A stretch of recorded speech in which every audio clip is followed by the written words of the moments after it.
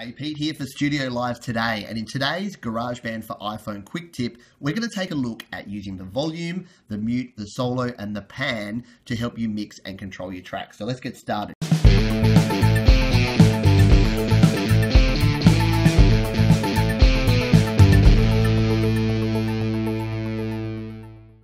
Now this view should be pretty familiar if you've used GarageBand before. This is our track view. So if we simply hit play, we hear our tracks playing back.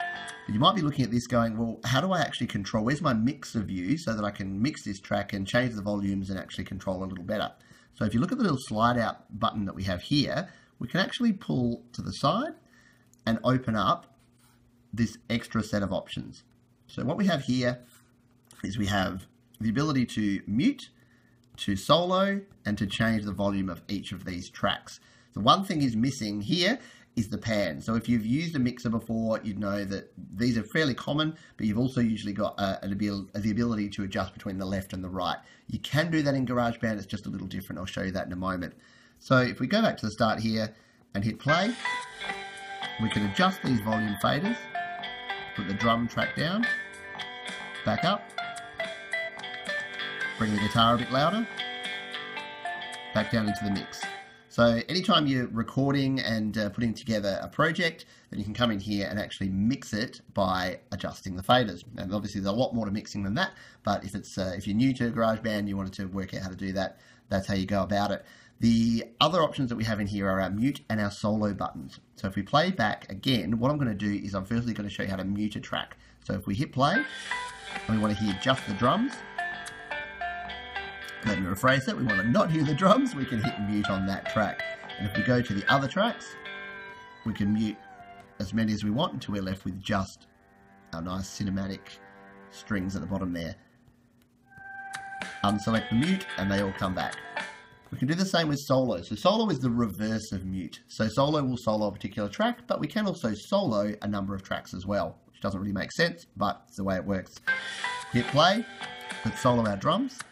Our drums are now solo. Let's add another instrument, put our guitar back in. Put our little synth keys back in there as well.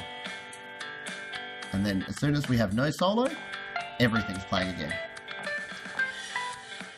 Now the one final thing here is to pan. So panning is a little bit tricky, and what we have to actually do is do this in our track settings. So if we wanted to, for instance, push this guitar over to the left, we've selected the guitar here and we'll come up to the spanner, which is our settings for this track. And we go to, wrong one. We go to this one, which is the setting for our track. Sorry, that's the overall settings. This is our track settings. You can see here we have track volume, and that is simply a replication of our fader over here. So either of those that we do, we can't do that one now, but either of those that we do is going to impact the track volume. We've also got our mute and solo here, which will do the same thing there.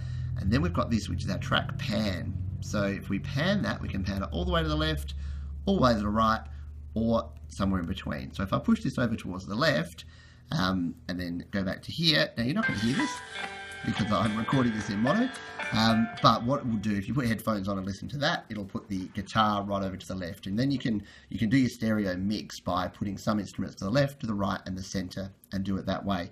You would have also noticed that there's other options in there on the track, such as your reverb and echo and treble compressor, etc. And we'll get into that in another video. So that's just a quick overview of how to use the volume, the mute, the solo, and panning to get your project sounding really good at the point of mixing. I hope you enjoyed this and tune in for more videos very soon.